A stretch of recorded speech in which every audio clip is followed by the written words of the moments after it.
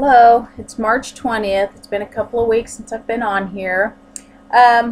Today I just want to talk a little bit about another side effect from the cancer treatments. Very rare, but of course I got it. Osteo Necrosis of the jaw, the lower jaw. Because the cancer was in the bone, they had me on, it started out Iridia and then we switched it to Zometa, and it's a biophosphate that they are using now for osteoporosis and helping with bone deterioration.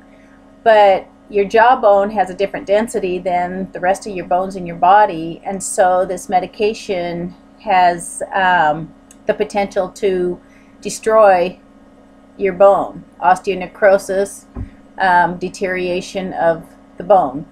So I had a tooth pulled, and I was told if I ever had a tooth pulled to stay away from the bone, and so the dentist took a couple of extra hours trying to get that tooth out without disturbing the bone, but he did have to crack the bone. And sure enough, a year later it still hadn't healed. Antibiotics repeatedly, going in and having it cleaned and flushed, and it still didn't heal.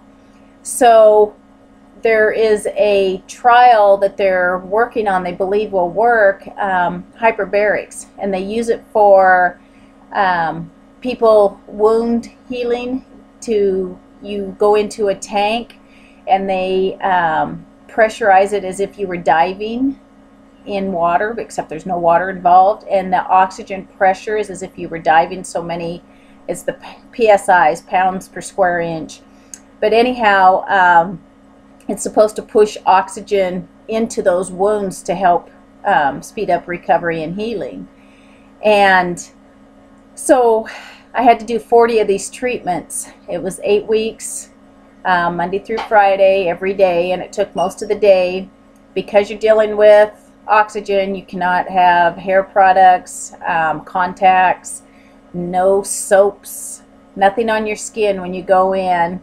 They lay you on a bed and they shove you into this glass tube and then pressurize it, and you hold your breath and blink and make sure your ears are popping as you're going down.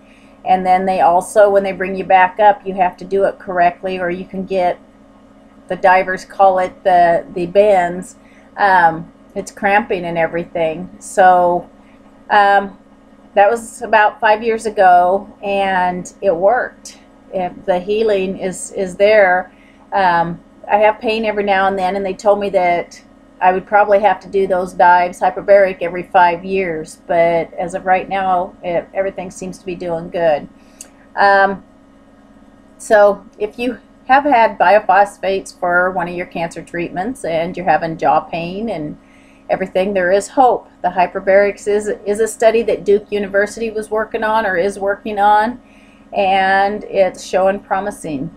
So anyhow, just wanted to share this. Have a good week, and hopefully I'll be back next week. Thank you. Bye.